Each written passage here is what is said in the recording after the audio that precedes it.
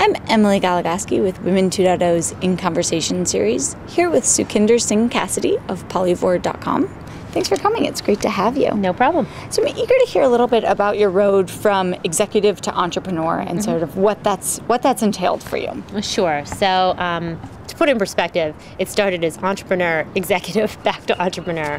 And I think at my heart, I'm just somebody who loves to build and grow things. So I came to the Valley, gosh, I guess almost 12 years ago, and ended up at the first web shopping company, a company called Jungly, doing business development. They then got acquired by Amazon, and then became a founder of my own company, Yodely, which is still going. It's a leader in financial services software, where I ran biz dev and sales and a bunch of other functions at various points in time, as a founder does, as the company grows. I went to Google after Yodely, and there actually I incubated and built a number of businesses, but it was still the same thing. It was all about growing small teams. And at Google, of course, the wonderful opportunity was scaling those businesses beyond what you'd ever think was possible.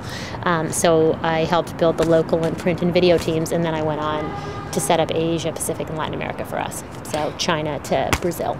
And have there been sort of any parallels or lessons learned in working in international business that have applied to working in a startup?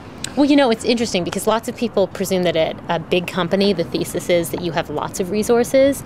And if anything, I was running 18 different startups at the same time, because Google actually believes in the small team philosophy. So people would be surprised that China or Brazil or Australia or India started with less than 10 people. And you needed to prove your success with those 10 and actually show the ROI of that investment and add headcount. So in many ways, it was the same thing. It was fighting for resources, but staying very lean. And getting a lot done with a lot of constraints. So I think it was very similar, actually. I felt like, as I said, I was running 18 different startups at the same time. And what really got you excited after Excel Partners to get on board with Polyvore and to run that ship? Well, I think, first of all, I think when I exited Google, it was very clear to me that I wanted to go back to building. It's really the stage I love the most. And I spent a year at Excel, and my specific thesis when I was at Excel as a CEO in residence was I thought that there was a very open space in commerce, and specifically commerce for soft goods. You know, it's just not done well online to shop for clothing or home items or anything that really has a subjective perspective. I added to that really sort of my personal passion is to go build a women's consumer brand. And when I spent a year looking at the space, there was just one company that stood out to me as having a really incredibly differentiated platform, and that was Polyvore. And as things always will, I met the founder of Polyvore over 2 years ago when I was still at Google. So Polyvore wasn't new to me. I just kept getting drawn back to the company. And what do those initial conversations sound like with someone who's founded a company, or in their case, you know, a small management team, when they're looking to bring on an experienced CEO? What kind of questions are they asking of you? Well, it's really interesting. You know, first and foremost, I think one of the highest risk hires for any founder is a CEO. Of course. And I remember that feeling at Yodely, right? Because it is your baby and you're invested in it.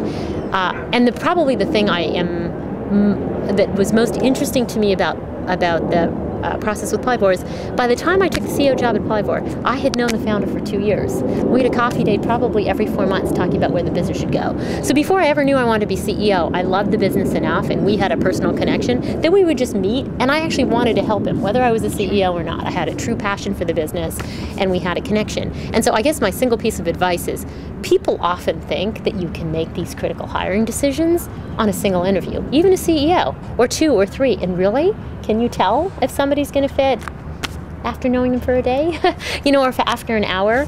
So I think the thing I found most instructive about the Polyvore experience is, I would say, after spending that much time with the founder, when the actual formal opportunity to become the CEO came up, I felt like I was very aware of maybe what the first 100 days of the company would look like. And to me, that's the most important thing, as you're thinking about joining a company, whether you're the CEO or whether you're someone else, like, invest the time, you know, and as long as that process takes, you should be able to imagine actually what your first 100 days on the job looks like, as opposed to interviewing quickly, accepting the job, and day one what you do is completely different than what you expected, right? So take the time to get educated, and this is a really important decision. So that said, what is the hiring process like at Polyvore? And you know, if it's not one conversation, what do you look for? Well, you know, I think it's something that is still evolving for us for the same reason, because I think we all I think we all sit around and think about what are the predictors of success of somebody who will be a great fit for our company. And unfortunately, a lot of those are hard to gauge in an interview. And so I would say that we're not perfect. We're figuring it out. Who is the strong yes and the champion for anybody coming in, right? Because I fundamentally believe that you need a strong yes. A lot of people believe in sort of consensus hiring. Consensus hiring to me is sort of a surrogate for everybody is okay with the candidate. I'm not looking for everybody to be okay with the candidate. I want to know that there's a champion, and that champion is either somebody who's worked with them before or somebody who's trusted in the organization who's willing to say, like, I believe strongly this candidate is a yes. And I think you need somebody who's willing to go to bat for every candidate, right? So I think a lot of people confuse great hiring with consensus hiring.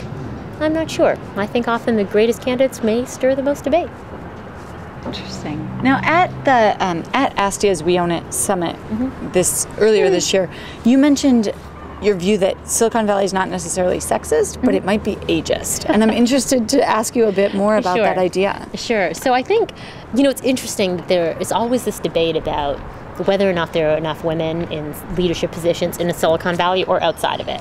And I think I certainly have a thesis, and as I've said, a personal passion for wanting to see women be empowered, and Polyvore is itself an expression of female empowerment, I think, in many ways, and letting women express themselves. But I actually think it's quite okay to not make the choice to be in a leadership position, male or female, for whatever reason. If you have different priorities in your life, leadership positions require a lot of personal sacrifice, and there are no bad choices. So, first of all, I think everybody judges that a woman has to want that, and I'm not. That's not my thesis. It's okay to want it or not want it. If you want it, I would love to be, somebody who can help enable that for men or women. But when you step back, really, I think the Valley is much less about whether you're a woman or man, because I do believe it's a meritocracy. It's about whether you have enough energy for the task, right? Starting a company is hard, right? It is lonely. You are the sole evangelist when you're the founder, right? You don't know about the outcomes for success. It is 24/7. So I think of it as an unencumbered person's game in the sense that, I'm now a mother of 3, right? Come hell or high water, right? It is important for me to see my children before they go to sleep. That often means after they go to sleep, I'm back on email, right? But I am no longer what I was when I was 27, when I'm able to sit at my desk all night till 2 a.m. I'm still up at 2 a.m., but there are other commitments I have in my life. So I guess my point is not that it's not doable as somebody who's older, but I do think that it takes just a sheer amount of energy. So young or old, male or female, you better have enough energy for the task and energy to sustain you.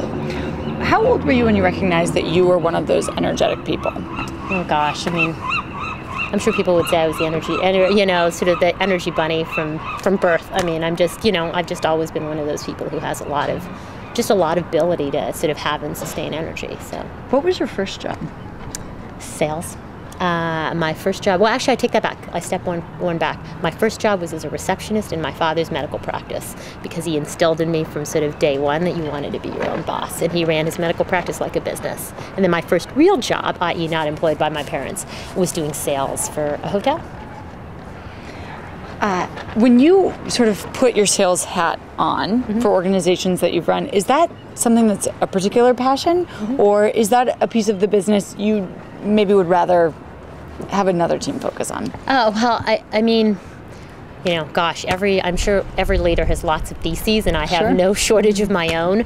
I guess I fundamentally believe that while you can try and be a generalist when you start your career, at some point, people rise because of specific expertise, because they are the master of their craft. I fundamentally believe that, right? And early on, I became good at sales and business development, and I mastered that craft, right? And that's what allowed me to successively, get jobs of increasing responsibility.